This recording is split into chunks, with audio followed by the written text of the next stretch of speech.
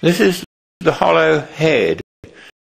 Actually, at the moment, it's a perfectly normal head of Charlie Chaplin, but wait, as it comes round, you'll see, or will you, that it's hollow. The back of it, coming round now, is actually a hollow mask. It appears to rotate in the opposite direction, and amazingly, the nose sticks out, although it's actually sticking in. Coming round now is the normal, correct as it were, face, and wait again as it comes round, and you'll see this extraordinary thing like Jekyll and Hyde. Both the noses stick out because it's so unlikely that a nose sticks in that a face is hollow.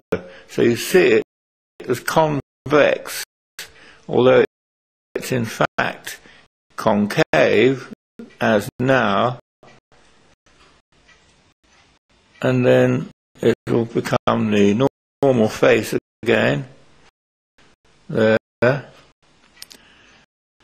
And note that as soon as the features appear in the hollow inside, it will look convex, as though it's a normal face almost, though it isn't.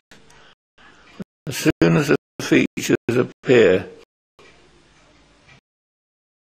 there,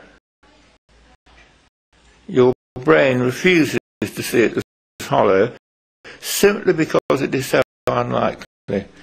And this demonstrates the immense power of top-down knowledge, which will actually counter signals bottom-up from the senses and force an extraordinary illusion in which the sensory information of the present is cancelled by immense knowledge derived from the past, because you've seen so many faces, all with their noses sticking out. So it's just impossible to see that as correctly hollow.